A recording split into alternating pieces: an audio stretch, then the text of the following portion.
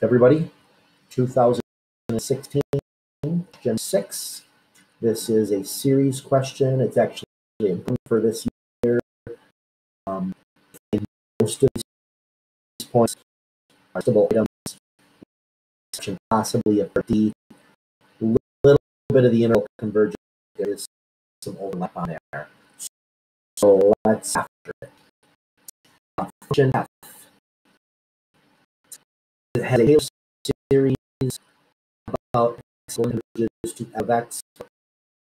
All x and the that f of 1, prime of 1 is negative.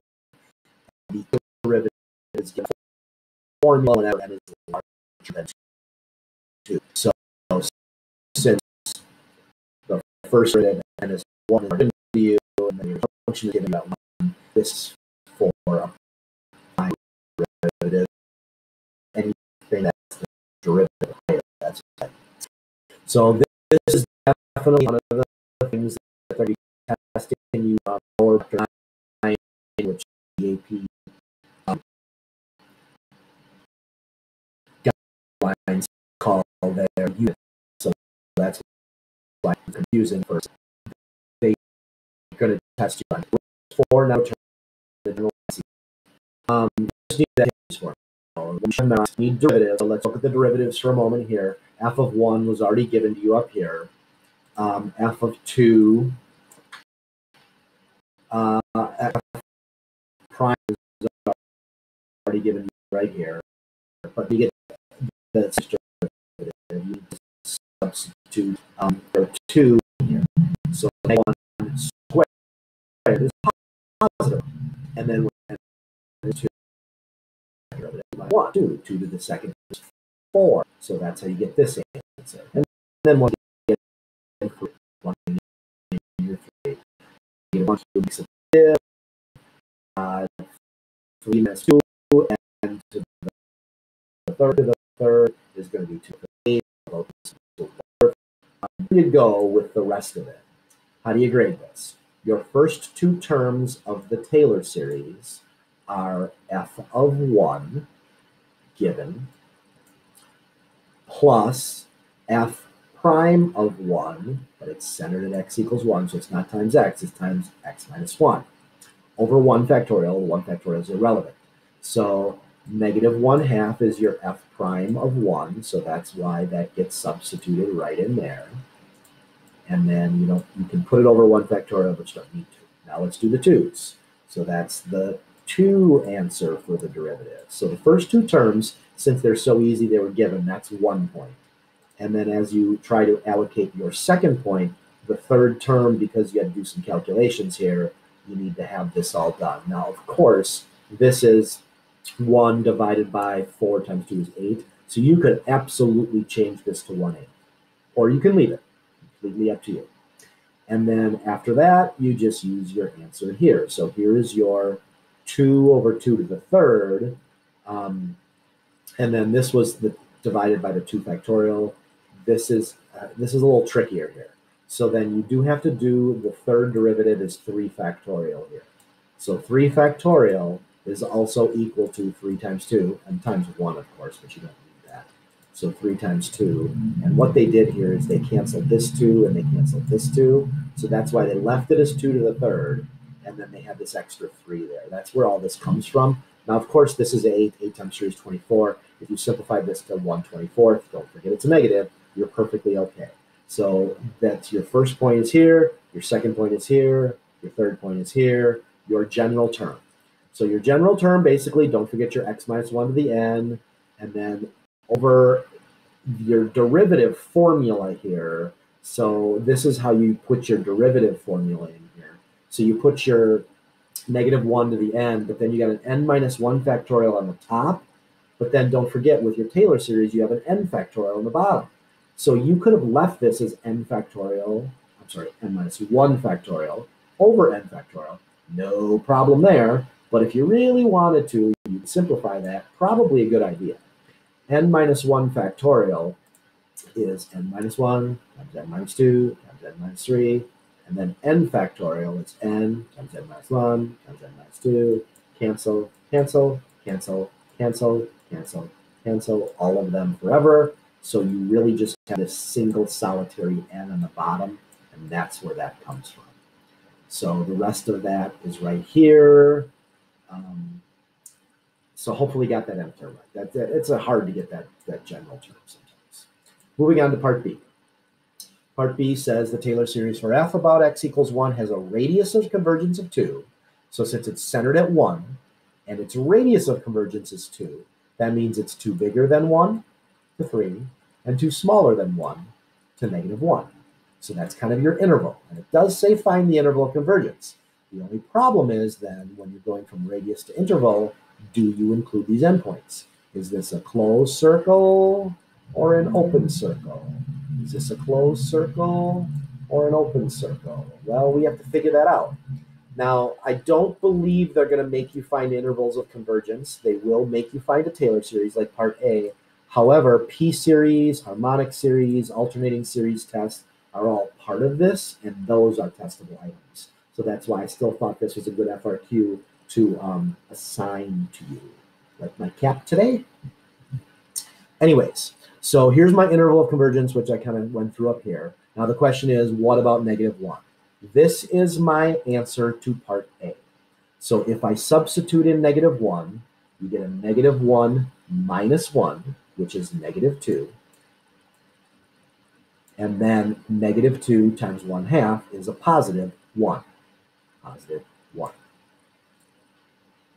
What about the next term? Here's the next term. Let's substitute in a -1 here. If you substitute in -1 here, you get -2 squared. -2 squared is positive 4. 4 and 4 cancel. So you get half. Half. I'm not going to go through the rest of that, but that's when you get the 1/3 and the 1/4. Now, is this included or not included? In other words, does it diverge or does it converge? Well, this you should recognize as the harmonic series. And if you don't recognize it with the harmonic series, it's a p-series, so with p being equal to 1. So those both, however you analyze that, diverges. I'll come back to the point allocation in a moment. What about 3? So let me just change colors here. We might plug in a 3. 3 minus 1 is 2. 2 times half is going to be -1. And likewise, if you substitute your 3 in there, you're going to get positive 1/2, then -1/3, then positive 1/4. The easiest way to do this, and I know there's an extra 1 on both of these, but that doesn't really matter. Once you recognize this as alternating harmonic and this is harmonic, you'll know that, oh, this is alternating harmonic, the series converges. Now, obviously, these are also alternating series too. So if the series alternates and the terms go towards 0, 1, 0.5, 0.3, 0.25, those terms are absolutely going to 0, then by the alternating series test, this series also converges.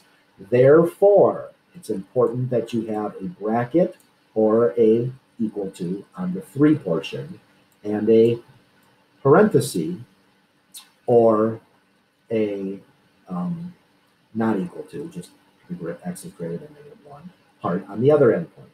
So now how do you get points here? If you are able to identify the endpoints of -1 to 3, and that is an extremely easy point, it's a give me. If you identify it, you're good. To get this point, you have to go through all of the analysis and make sure that you've included the 3 because that's the convergent part. So when I mean all the analysis, you can't just say, oh, x equals -1, diverge, x equals 3, converge. You have to have reasons for why. So a lot of students forget all these details, but this is a really good problem to go through all those details to review. Alternating series test will be tested in 2020. Harmonic series, alternating harmonic series, p-series, all of those items are tested in 2020. So there's part B. Here comes part C. The Taylor series for f about x equals 1 can be used to represent f of 1.2 as an alternating series. Use the first 3 non-zero terms of the alternating series to approximate this. Well, this is the work from number 1 again, or part A, I should say. So when you're evaluating 1.2, you just substitute in 1.2 in for all your x's. 1.2 minus 1 is 0.2. And then you have your negative half in front. And then what do you do for the second term? Now let's see here. Use the first three non-zero terms. Term 1, term 2, term 3. So you're going out to degree 2. So counting terms. So that's why we're stopping here. So then how do you get this one? You obviously plug in your 1.2 again, and then this becomes over 8 or over 2 squared times 2 if you want to. Completely up to you. Now, I would highly recommend you leave it. This is a no calculator portion. Now, this is not terrible. Half of 0.2 is 0.1, and then this is 0.4, 0.4 over 0.8. If you really wanted to, you could simplify that. Any version of this that's numerically correct, you're good to go. 1 point only for that one. Part D, show the approximation found in part C is within 0.01 of the exact value of f of 1.2. They have removed the alternating series error bound and Lagrange error bound from the test. So this is not a testable item. It's the only one that I'd say is not testable, but a lot of you were terrible at this on the Chapter 9 test. So it's not a bad idea to practice and just kind of give yourself some extra knowledge about error boundary. So show the approximation of part C. This is the stuff from part C. Is within 0.01, so you have to have your less than 0.01 here of the exact value of f of 1.2. So when you're plugging in your 1.2, you go through all that. Since this is an alternating series, you don't really have to do Lagrange, you just have to do the next term. This is the next term. So what do? You just take the 1.2 and put it in for x. 1.2 minus 1 is 0.2 cubed, negative 1, 8 times 3, 24, or 2 cubed. And here's my work for 24. Now, all you really needed to do when you do alternate series error, don't forget it's the absolute value for the error. And then if you really needed to verify this, not a bad idea. It's not terrible. This is 0.2 is 1/5, 5 cubed is 125. 25 times 24 is 3,000.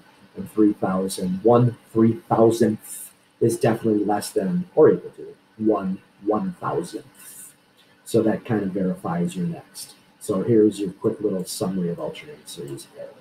But of course, this is not going to be on the 2020 exam, but after that, it's coming on back. Thanks for listening today. I hope you have a good day and you're enjoying life in general. Life is good.